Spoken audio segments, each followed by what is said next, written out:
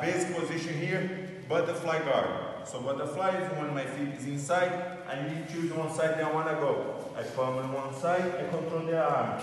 When I control the arm, I need to listen to his shoulder. Notice my back is not touching the ground. I'm not going backwards, I go sideways. Here, control.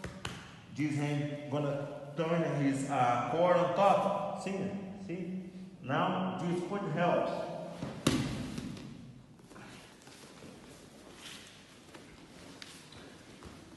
One hand going in, and this hand here. I'm gonna control this arm, but I don't need control now. I need to position my butt first. Now I control it though. I need to get a good leverage point here. So if I'm too in front of him, I move a little bit sideways.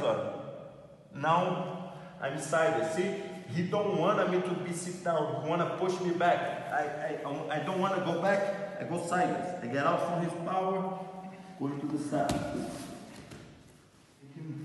Yeah, the guy on top don't want me to sit down. So what did he do? He put the head here to make me lay down. If I'm lazy enough, I'm gonna lay down. Now I don't have to attack anymore.